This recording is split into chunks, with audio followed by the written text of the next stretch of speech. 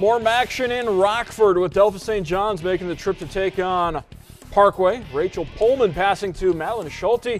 Isaac flies at 3 is good. Blue Jays on the board first. Parkway answers right back.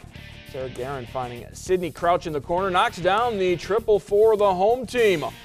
St. John's, nice pass by Sydney Fishbaugh to Haley Bacom across the lane. Freshman gets the bucket.